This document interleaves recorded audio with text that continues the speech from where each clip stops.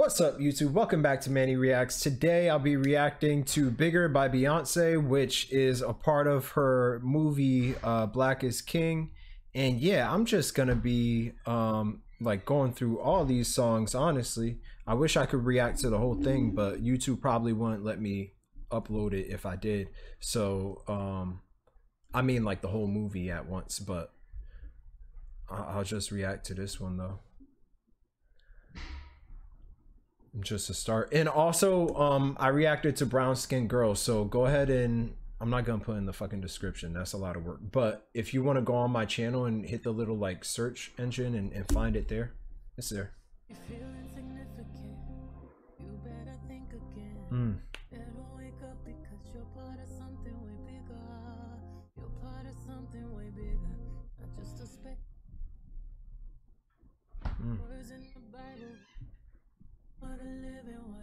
Wow. Ooh, I don't even know if I have the capacity to break this down the way it needs to be broken down, because even those lyrics alone that she started off with were so deep and profound and deserve a deep critical analysis.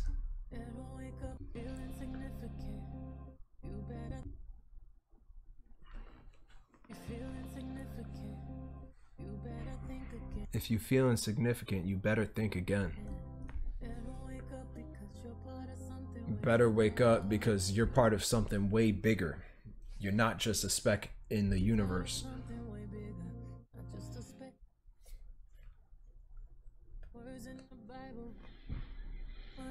Not just some words in a Bible verse.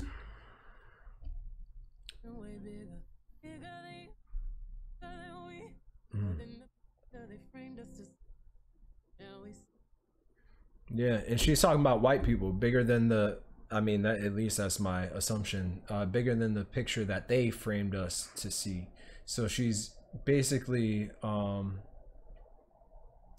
she's speaking to her baby and she's trying to like pass a message down to the next generation. So her baby, I think, symbolizes something larger, which is that she's also speaking to like black people in general, in saying that like you're not insignificant, you're part of a plan that is even larger than white supremacy, that even overshadows all the bad shit that's going on in the world. And although white people don't want you to feel that way, they want you to feel insignificant, just know that you aren't, you aren't who they say you are.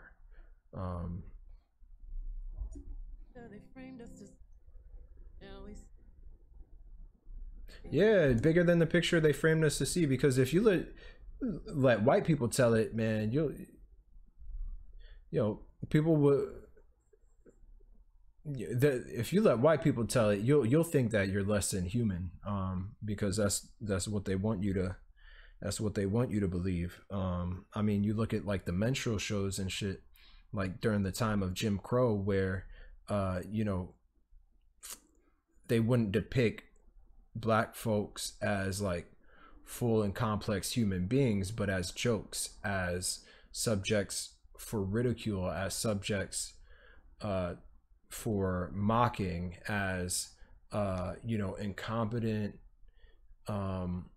jovial creatures that aren't capable of even conceptualizing pain, sorrow, and despair, because they don't have the same capacity that human beings have to feel the full spectrum of emotions. And and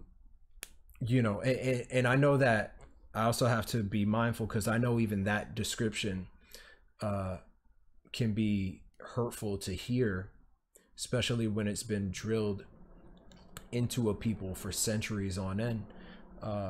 With that said, that is not who black people are.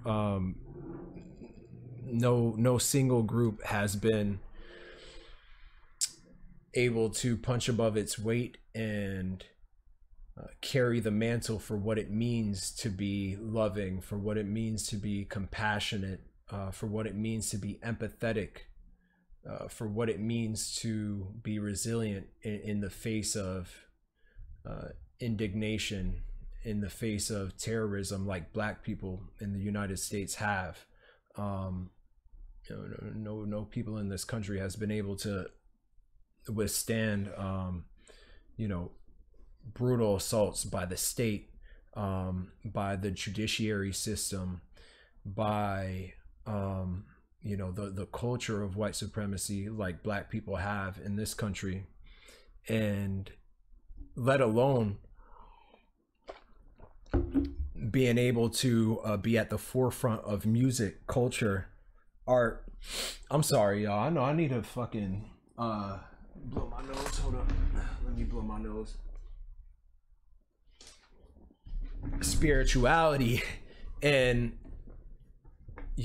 things like that, and music like Black people have. So what she's saying is absolutely true. It's absolutely true. And her message coincides heavily, I think, or at least it parallels with this notion of Black liberation theology, which is to say that in the words of James Cone, America, the person who coined the notion of Black liberation theology, the notion that God is not on the side of the oppressor but is on the side of the oppressed. In this particular geographic context, he's on the side of Black people, because when you see someone who has been lynched, when you see someone hanging on the tree, that is symbolic of Jesus Christ hanging on the cross. And when you draw those parallels and you think about Jesus Christ, whatever you think about religion, being this poor and disenfranchised peasant whose people were being degraded and annihilated and abused and neglected by the Roman Empire, and how he tried to overcome that by preaching a message of love and equality and unity amongst his people, amongst the persecuted Jewish people during that time. And what happened to him, he was caught by the state, tried for sedition, and hung from a cross. And James Cone in Liberation Theology compares that image to the image of a lot of Black folks in the South who were being accosted by white supremacy here in this context, in this country. And so the idea is that your proximity to God is dependent on your proximity to the oppressed, the love, the care, the admiration, the willingness to sacrifice what you have to ensure that the most vulnerable populations in our society are treated with dignity and respect. So I think there's been no group in the American context who has been able to find victory in defeat like Black people have, because it is the case that Black folk in this country have never been at a material advantage, right? There has never been, up until this point, any sort of equality as far as access to jobs, as far as access to a living wage, as far as housing is concerned, as far as like equal laws that apply, that achieve justice for both white and Black people to the same degree. That has not been a thing in this country. So when you look at it in those terms, in the same way that Jesus, by today's standards, would constitute as a loser, Cone says that black people also fill this mold. So if you listen to white people, they'll tell you that, yeah, you know, black people lost. They're the losers in society. But James Cone doesn't end the story there.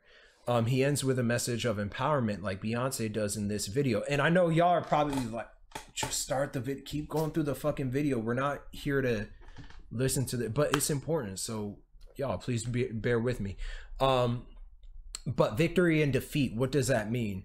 It means that despite the fact that you belong to a group, you belong to an identity that is being harassed and terrorized and traumatized, you're able to take away certain types of victory that bring you a sense of inner peace and that give you a sense of purpose. And for black people in this country, you know, they've been able to do that through music and spirituality. And so when you compare the person who has been lynched to Jesus Christ hanging on the cross, they were both able to achieve victory from defeat, which is to say, you know, Jesus ended up being tracked down, hunted down, and killed by the Roman Empire for causing a disturbance and a perceived disturbance and fighting to promote the advancement of his people. And then this person hanging on the tree was also tracked down and hung. But both symbols are so powerful, both symbols are so soul stirring that they were able to influence others to fight, to keep fighting for justice and to keep fighting for equality. So that's where the victory is. It's in the struggle, it's in the fight. It's not necessarily in the result, you know.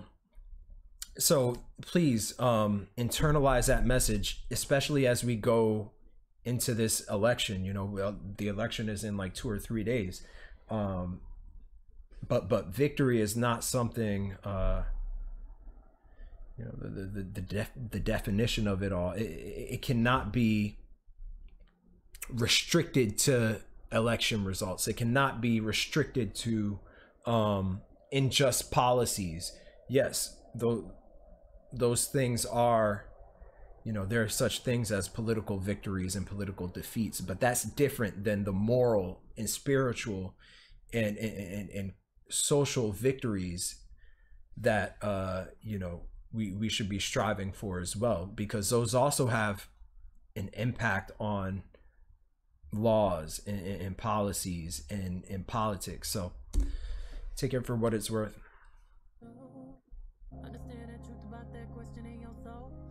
Understand the truth about them questioning your soul. Yeah. I mean, just goes back to what I was talking about before. What whiteness does, what whiteness aims to do, is to strip people of their self-confidence, to strip people of their self-esteem, to convince them that they are less beautiful, less moral, less intelligent than what they actually are. And that has a negative effect on people of color's ability to rise up and challenge the status quo, because the assumption they've internalized, which was projected onto them by whiteness, is that I don't have a snowball's chance in hell, you know, and maybe these white people are right about me. Maybe they are. Maybe I don't deserve to be making more money than I already make. Maybe, you know, my kids do deserve to go to these shitty schools that are underfunded and under-resourced, because that's just how it is, you know, that those are the cards we've been dealt. Maybe I shouldn't speak up because, you know, it's frowned upon by my white supervisor, my white superior, when I do, excuse me. And what she's saying is like they could question your soul or the fact that you even have one, but you can't question that, because when you do, they win.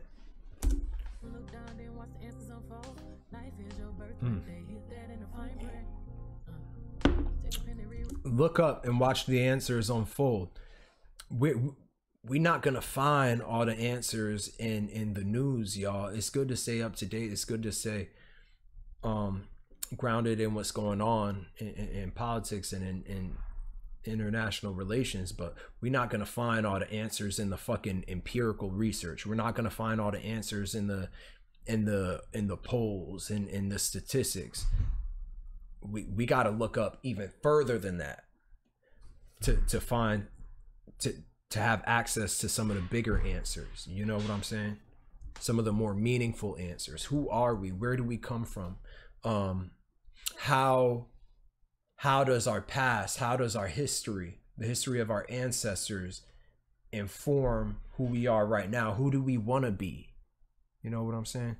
These are the bigger questions that cannot be fucking answered by no goddamn statistics, man.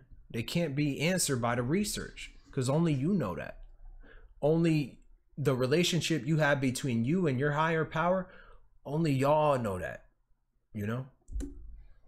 And I'm not down in research. You know, I was trained as a social scientist. I've published, I am a researcher. I am a researcher, but I'm also open-minded to know that science can't answer all of our questions, you know?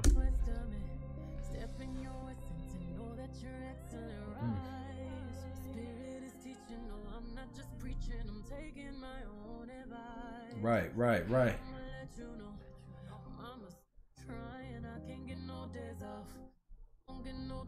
Truly, I'm feeling it. I had to say that thing twice. Trying to be a good wife. You're really hard, I can't lie. But I promised you I would fight. And there's a kind of strength in that vulnerability that she's showing, you know, that recognition, that acknowledgement that she's not perfect, that none of us are. And that at the end of the day, humans are finite creatures, and that all of us fall short, but that when we do, there's still something, there's still someone who loves us and cares about us unconditionally and wants to see us grow and change into a better version of ourselves. And for a lot of people, that is God, or that is a higher being, that is the divine. And that's okay. That's okay. And I know we live in a secular society where religiosity is equated with ineptitude, it's equated with incompetence.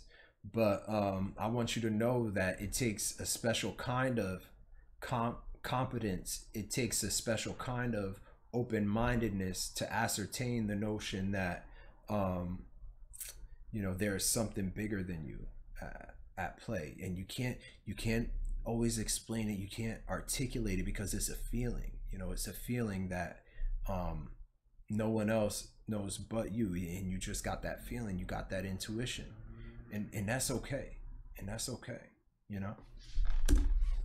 So I find if you're feeling frustrated, finding something way bigger. That's right. That's right. That's right.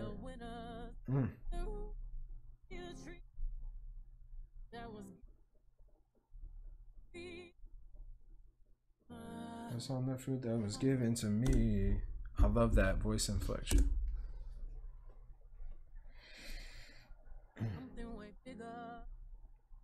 And this is beautiful, by the way.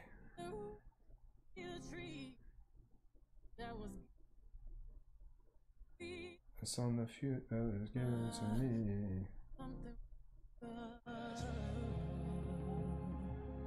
Wow, that's beautiful.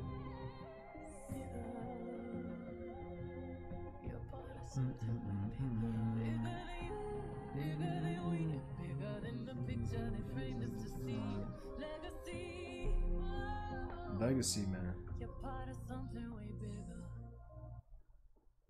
I'll be the water. I pour into you and you pour into me.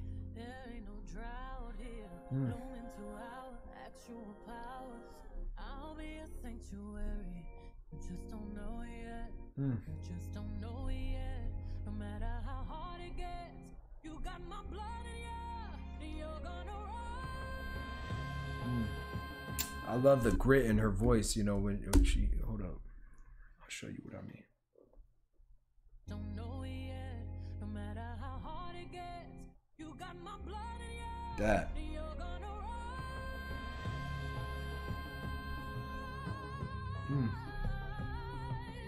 You're part of something way bigger.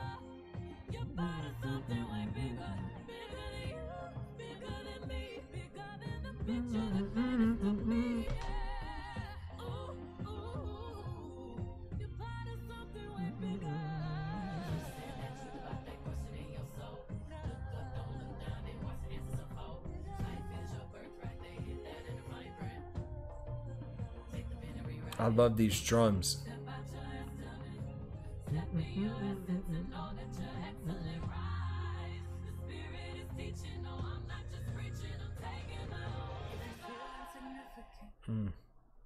Think again. Better wake up because you're part of something. Whew. You're part of something bigger. I'll be the root, you'll be the tree. Wow. And just in case y'all don't know the religious symbolism, and it's very subtle.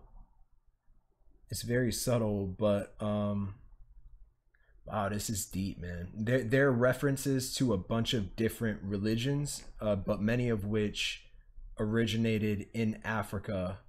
And I don't want to go too deep into like the historical epistemology of it all, but like the indigenous like spiritual beliefs and like, you know, Oisha and your like all the like gods and goddesses and spiritual references are like sprinkled out through this video. So it's pretty obvious that whoever produced it or whoever came up with the ideas for the production of the video like knew the history of African religions and spirituality, which is just so fucking dope, you know. It's just really cool.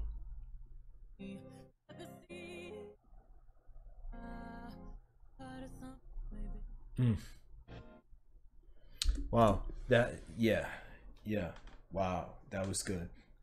So Bigger by Beyonce. If you enjoyed this reaction video, I know it was long, you know, but if you enjoyed it, please comment, like, and subscribe. I will see y'all next time, but until then, be safe, be easy.